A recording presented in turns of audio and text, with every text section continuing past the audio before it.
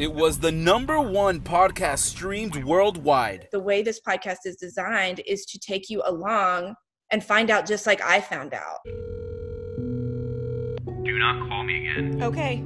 And it's been called the true crime podcast to binge in 2020. An unsolved murder that is in my hometown in North Carolina. Delia D'Ambra is turning back time in Audiochuck's CounterClock to find new clues in hopes of solving the 22-year-old mystery of who killed Denise Johnson. Digging up new leads, re-interviewing persons of interest, even though there's never been like an official person of interest named. Because of Delia's work, the district attorney there even took notice and is reopening the case. But more than that, season 1 got worldwide attention. When it went #1 and it stayed there, I just was thinking, wow, this is a whole nother level. And unlike other stories, Delia is digging in real time. And there's no Wikipedia page that you can go and find out what the end is. We all want like the definitive answer of like what happened.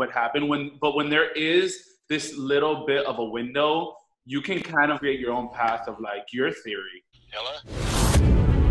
Some people have not told the truth. I've gotten page-long messages, like going through the evidence, people being like, this points to this, like, it should, like, there are people out there that really get into it. She's working on season 2 right now, and she says it's coming out later this year. You're just going to be completely blown away by it. The story's good. But through it all, Delia says stepping up to help Denise's family when they felt forgotten is the biggest takeaway. Specifically, Donnie Johnson tells me, she's like, up until this point, like, you have given me so much peace. This show has given me so much peace.